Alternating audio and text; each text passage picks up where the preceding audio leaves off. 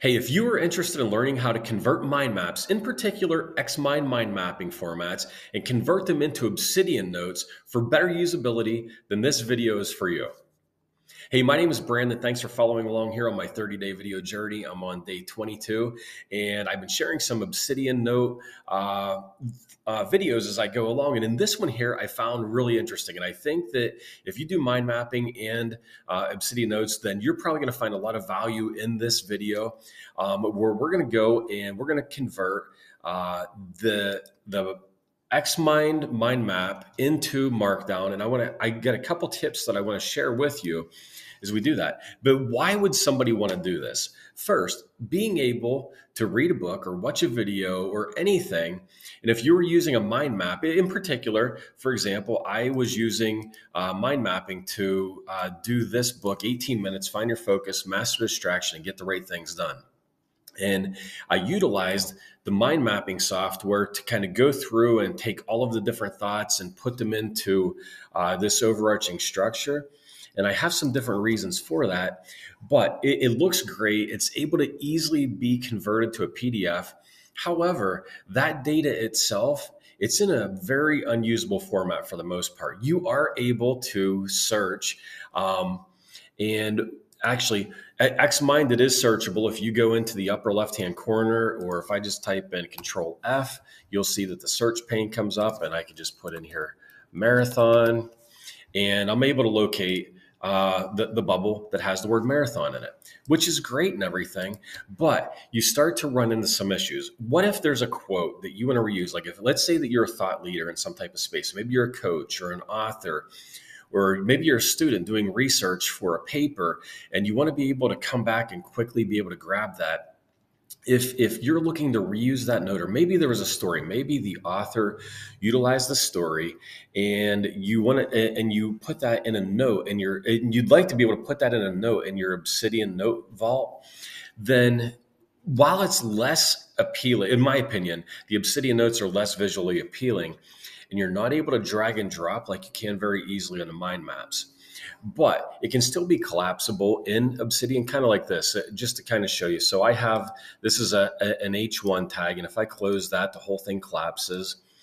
And if I click these arrows, it's able to kind of collapse and do something very similar to like a mind mapping software, where if I come over and I just collapse that, I can close it all up and expand it back out, which is nice. But being able to take that information then and I'm going to show you exactly what I'm talking about here, in particular, the Susan Boyle story. We're going to kind of show how that is able to get imported into the Markdown and then be able to quickly create a note about that. So essentially you can also take your mind map and you can create it and make it a very easily shareable document by putting it into the Obsidian note Markdown file. And then the other cool thing is, so if somebody wants to basically have that in their Obsidian vault, you can share that note with them. They can put that into their vault, or you can even take that, which we're going to do. The next video that I'm going to do is taking that Markdown note and incorporating it and basically importing it into Xmind. So that's enough of the why and the problems. Let's talk about the how. So we're going to go to the 18-minute mind map, and then we're going to click Export as Markdown. So if I come up here to the mind map, and I'm going to come up here, File, Export, scroll down and click Markdown, then you're going to be given, so it's going to create the Markdown file, and then it's going to give you a chance to save it wherever you want to save it. So let me go ahead and navigate to my Obsidian vault. So right now, I'm going to navigate to my Obsidian vault, and I'm going to save it in my inbox processing folder. So let me go ahead and do that right now. Okay, so I'm here. I've located the folder, and I'm going to click the inbox processing, and I'm going to click open, and it should allow me to save it right inside of there. And that is now over in my Obsidian vault. If I come over to my vault, here is the 18 minutes, find your focus, and I'm just going to open up this note so you can kind of take a look. Now, what it did, and this is kind of interesting, and this is going to be where the structure of your mind map is going to help dictate what this looks like. So this is an H2 tag.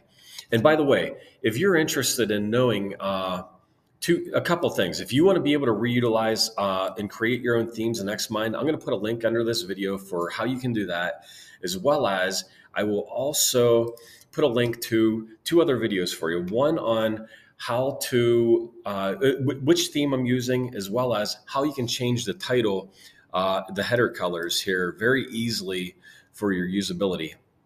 And what you'll notice in particular, like if I go here to this part 2, you'll see that that is an H2. This is an H3 tag with the 3 hashes. And then you'll see where we have the indentation. And if I come over to the mind map so you can kind of see what those differences are, you'll see that the deeper you go, for example, pursue passions, pursue things that matter to us. If I come over here, pursue things that matter to us, you'll see that the bubbles that are further in are indented.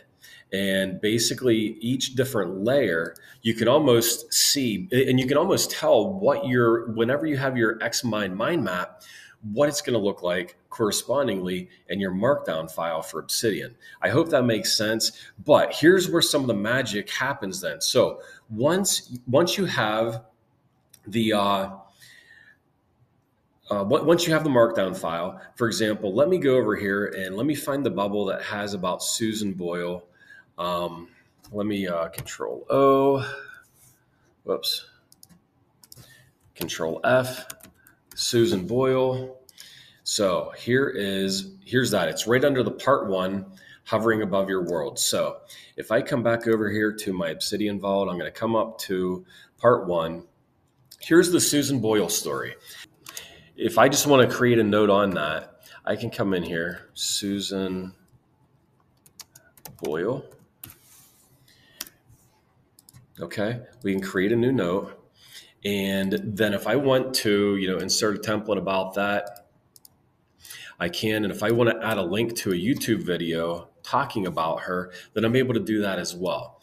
So, and just like that, then we have a mind map that we've taken in, brought it into Obsidian, and we're able to then utilize the power of the links and tags in Obsidian to really add a lot more functionality in that regard, so that you can quickly find information, be able to start to create these relationships between the different thoughts.